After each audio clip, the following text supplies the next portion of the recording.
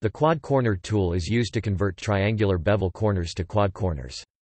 As mentioned in the turn corner video, in MESHmachine you should always work with quad corners. However, if you are working with the bevel tool or modifier, you may end up with triangular corners, and so you need a way to convert them. The simplest triangular corner is just a triangular face at the corner where three chamfers meet. To convert it, bring up the MESHmachine menu, and choose Quad Corner, or press the Q key. With the tool active, you can move the mouse horizontally to adjust the width of the inner side. You can use the W key to toggle the width adjustment. You can scroll the mouse or use the 1 and 2 keys, to choose one of the three possible solutions, effectively turning the corner.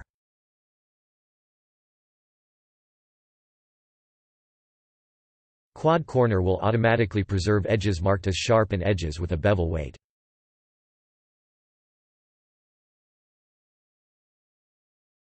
The tool can also handle triangular corners on rounded bevels. In a case like this you can also adjust the tension, using the T key and moving the mouse vertically, or by using the 4 tension preset keys at the bottom left of your keyboard.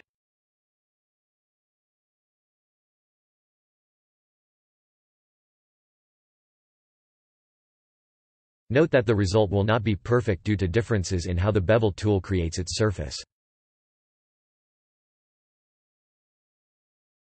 But once the proper topology is established you can always refuse.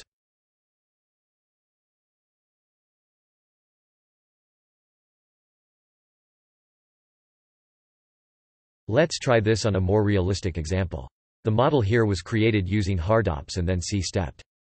All the bevel corners are triangular and I want to increase the bevel segments and maybe do some tweaks to the design.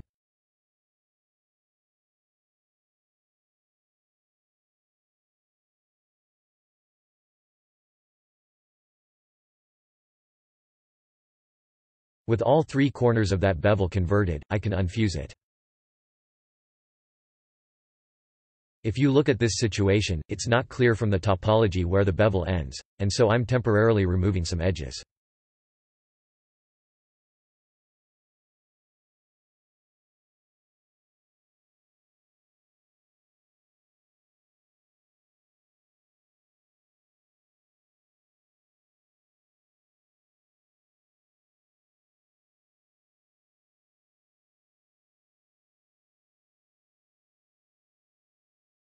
I can now change parts of the design.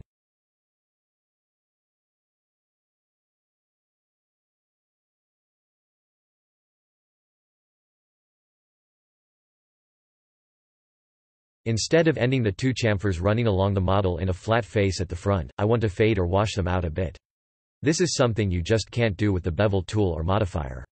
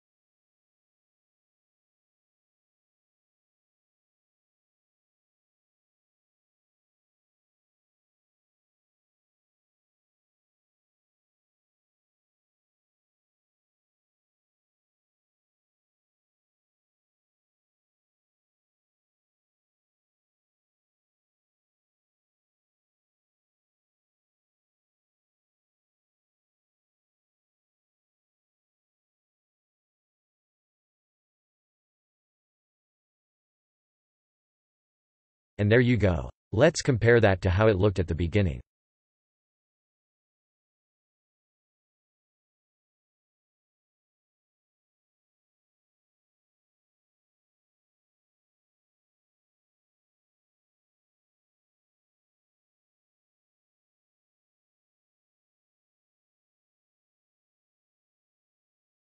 Much better. Washouts can be a bit tricky, but always worth it.